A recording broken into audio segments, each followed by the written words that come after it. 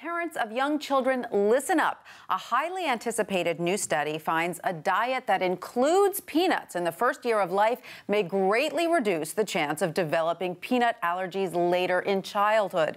Joining us now with analysis is Allergy and Asthma Care of New York Medical Director, Dr. Clifford Bassett. Dr. Bassett, thanks so much for being with us.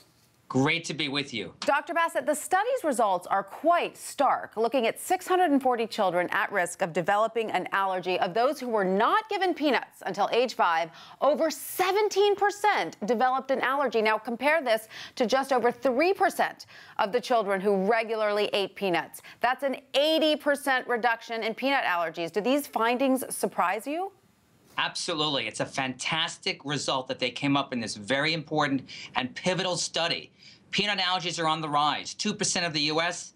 have peanut allergies. It's important to realize it's on the rise not only here in the U.S. but throughout the world. A doubling and in some studies a quadrupling of peanut allergy over the last couple decades. So it's a very important study in terms of how do parents, particularly parents of young children and also people that want to have children, how do they approach the problem if they have a history of allergies in the family? And this very important study published in the New England Journal of Medicine that we're discussing right now gives us a completely different picture on the best ways to perhaps prevent peanut allergies. I have to tell you, as a parent of a child with a mild nut allergy, I personally find this news so frustrating because when Silas was a baby, the recommendation was the opposite. We were told babies should not be given nuts till at least a year old. Could that policy have inadvertently increased the numbers of children who now have nut allergies?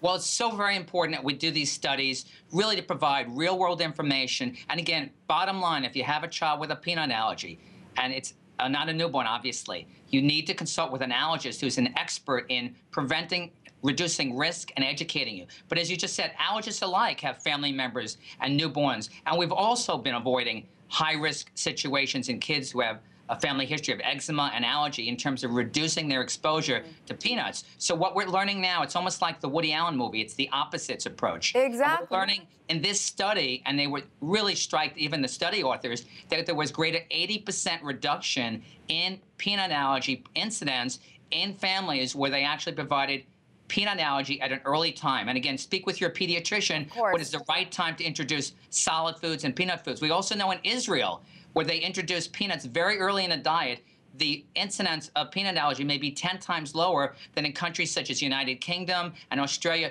from other studies that have previously been done. So the take-home message is, if you have a family history of allergy, speak with your pediatrician, work with an allergist to get the great information, and more studies are on the way. But it is a revolutionary change, and it's a landmark study in showing that early exposure to peanuts is probably protective and beneficial for many individuals, particularly those who have a family history of allergy. Well, this study was done in the UK. Will American pediatricians be up to speed on these new recommendations?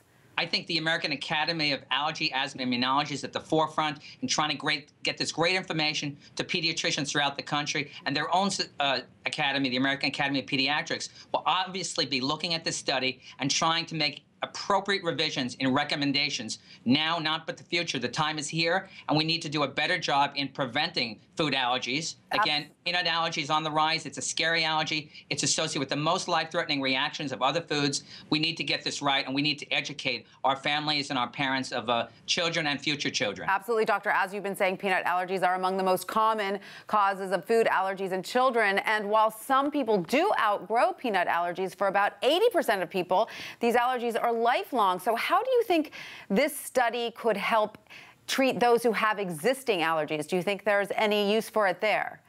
The bottom line is, if you have a bona fide food allergy, and it's been confirmed by a board-certified allergist who is properly trained in evaluating, you need to manage the condition.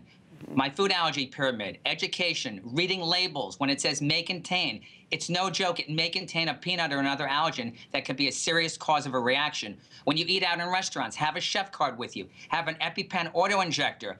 Be prepared for emergencies, because they do occur, particularly among teenagers. They may take chances or take risks. They need to be educated as well, and the importance of this condition is, since there's no specific cure, it's all about prevention, education, and being prepared. And that's what I do every day here in my office in New York City. All right. Thank you so much, Dr. Bassett, for your analysis of this exciting new study. Thank you for that.